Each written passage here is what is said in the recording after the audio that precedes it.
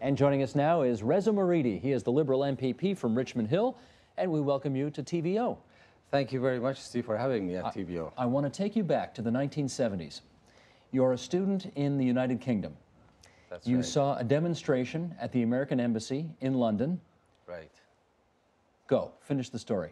Well, my wife and I, we were shopping at Oxford Street, London at that time, and we noticed demonstration going on in the square where the American Embassy is. And we just said, let's go and have a look, see what's happening. That was during the Vietnam War time. So suddenly I found ourselves in front of the Canadian Embassy, or Canadian High Commission in London. So I told my wife, let's go in and see how can we immigrate to Canada.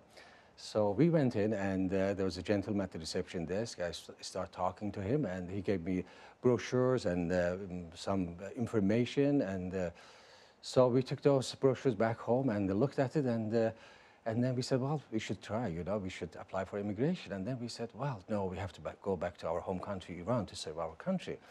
But we didn't make any application anyway. But that we was took your first connection with Canada. That was our first connection with Canada, and I kept those lovely brochures. You kept those, and we're going to hold that story right there because we're going to come back to that a little bit later. Fast forward a decade, you are working at a university in Iran. It's 1987, and you suddenly find yourself purged from your job. What happened? Well, it was revolution, and after revolution, they start purging the universities, basically. That was what the revolutionary government decided to do. The reason being that, they found that the universities are their biggest opponents, so they shut down the universities for 3 years. Can you imagine? In a country to shut down universities for 3 years, that's what they did. And just after that, they start dismissing, or purging, as they called it, the word purging they used, purging the academics. And I was one of those academics who was purged from the university. And was it at that moment you decided, we have to get out of here? At that moment, yes. Yes, we decided to move out. Initially, you left and went to Fiji, but Canada came next. That's right. That's when those brochures popped into your head. Oh, absolutely. Absolutely, yes. What did you know about Canada beyond what you saw in those brochures that you took from the High Commission at the demonstration?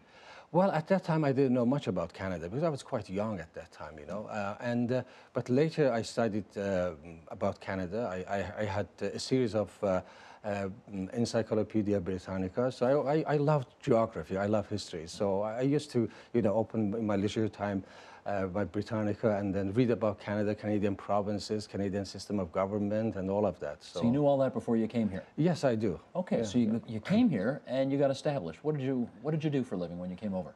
Well, when I came over, I didn't have a job. I just came, it was me, my wife, 2 children, and 4 suitcases. And that was it? That was it. So we arrived on February 9th at Pearson Airport, midnight. So that was February it. 9th, what year? 1990. 1990. Yes. Now, you became a physicist, right? Yes, I'm a physicist. And did you do that here in Canada? Yes, I did, yes. After 2 or 3 months. Well, I started, first of all, just from day 2, our arrival, I started looking for a job, applying for a job. And I got a job at the Radiation Safety Institute of Canada as a scientist. So that's where I started my job. And then later I moved up. That was your first job in Canada? First, and before becoming the MPP, my only job, because I worked for the Institute for 17 years. That's a pretty good gig for a first job for somebody who showed up here with 4 suitcases, don't you think? It was, absolutely, yes. I was lucky. Now, what made you think about going into politics? Steve, I had always a passion for politics since I was a student, since I was a young boy, actually, even when I was in high school.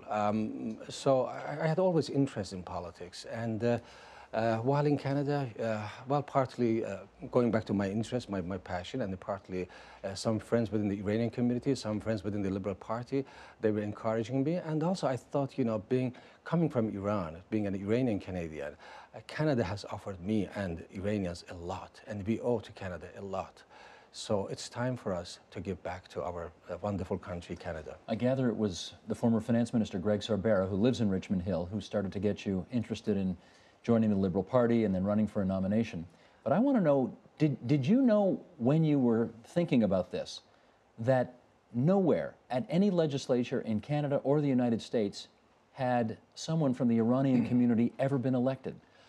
Well, I knew that in Canada we didn't have any elected Iranian official to any office. But the United States, I didn't know. Later I found that that is the case. I am the first Iranian to be elected to any office in the whole Americas.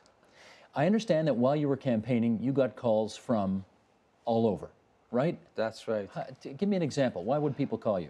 Well, people are interested. You know, I mean, the Iranian-Canadians from all over provinces, they got excited. And again, that gave them the feeling that now they are giving back something to our country. So I think that was the feeling of the public.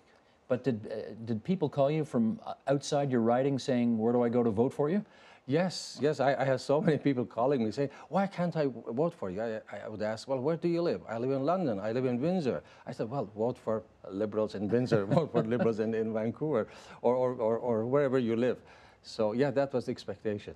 Is the Iranian community in Richmond Hill, your riding, Right. so sizable that it would be enough to get you elected and that's it? Oh, no, not at all. Iranian community in Richmond is very small in comparison to other communities. About maybe 4 or 5% of population is Iranian. So your victory you obviously attribute to being able to Oh, absolutely, absolutely. go beyond your own Oh, community. absolutely. I connected with every community in Richmond Hill, every community.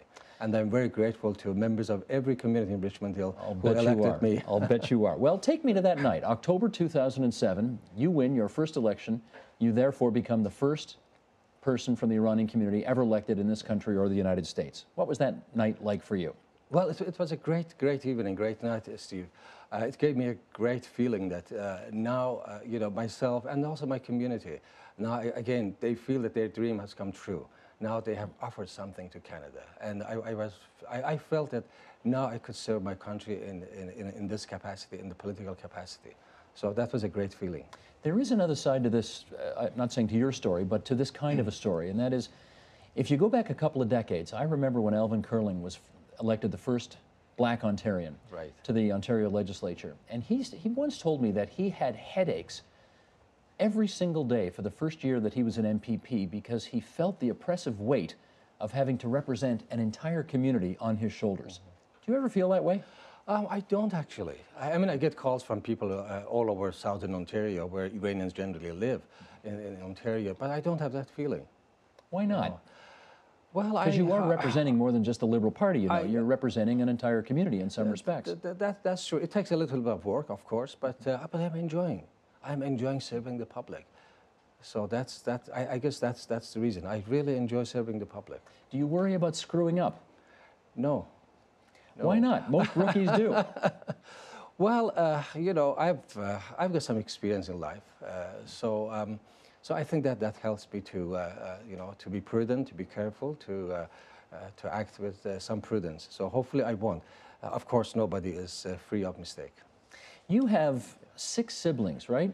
You Yes, have. Let me see if right. I've got this right. You've got 1 who lives in Los Angeles. Right. You've got 2 who still live in Iran. That's right. You've got 1 in Sweden. That's right. You've got 1 in Turkey. That's right. And you're in Canada. That's right. Does this family ever get together? Well, we didn't have a chance to get together, you know, but I visited my siblings from time to time. Do you feel a family, don't misunderstand the question, but a family this disparate and this around the world, do you feel Iranian? Do you feel Canadian? Do you feel a citizen of the world? Which gets closest? Well, now I feel equally Iranian and Canadian. That's what I feel now. But are you comfortable anywhere in the world that you go, given how spread out your family is? Well, you know, I have siblings who are Swedish. My brother's children, you know, they're Swedish. Are they blonde-haired and blue-eyed? Well, partly. And then another brother who's American now. The other brother who lives in Turkey. But you know, Steve, this is the story of many Iranians after the revolution. The families are scattered all over the world. You know, wherever you go in the world, you find Iranians. I've traveled almost all parts of the world, except African continent and South America. And wherever I've been, I've seen Iranians. I know you're Iranian, but your last name ends in a vowel, and you represent a riding in York Region, where there is a sizable Italian community. Right. Do people sometimes think you're Italian? Oh, yes, they do. Sometimes they think that I'm Italian. And I respond, yes, I am, but 50%. 50% Italian? Yes. How do you figure? They asked me, is it your father Italian? I said, no. Your mother Italian? I said, no. And they said, how it comes? I said, my granddaughters. I have two Italian-Canadian granddaughters. So one of your kids married an Italian. That's right. That's how it works. Yeah, okay. Italian-Canadian, yeah. I see. Very good. Yeah. I want to ask you two more things. Number one, Iran, of course, is still very much in the news. And Hillary Clinton said something at the Pennsylvania debate not too long ago when asked, if Iran attacked Israel, what would the United States do? And her response was quite strong in the views of many, that essentially, they have enough power, the United States, to obliterate Iran, and they wouldn't hesitate to do so. What did you think of that answer when you heard that? Well, I think that's a pretty strong answer to that question. But generally speaking, I don't see that that's happening. Though Iran may threaten Israel and other countries, mainly Israel. You have seen those unpleasant comments from the president of Iran, which is not unusual of that person. But practically, that is something close to impossibility. Do you think he's crazy, Ahmadinejad?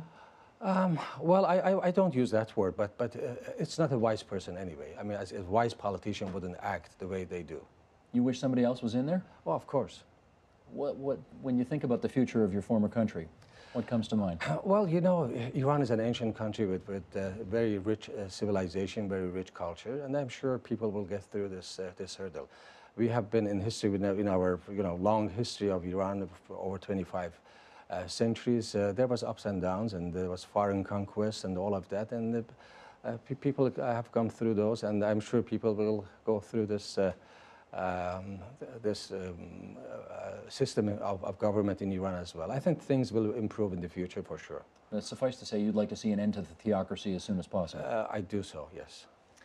One last question, sir. Fill in the blank.